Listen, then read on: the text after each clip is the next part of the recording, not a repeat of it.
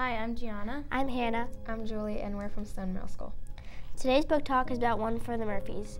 The main character is Carly. She's a foster kid, and she has been moved around to many places within the last couple of years, and she's just ready for a stationary place to live.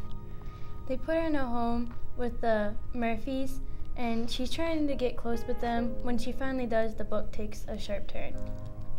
Her mom is in the hospital for some reason, and Carly has been beaten by her dad, and she supposes that her mom helped with the beating. But then she actually finds out what happens. This is One for the Murphys, and you can find it at your school library or local library.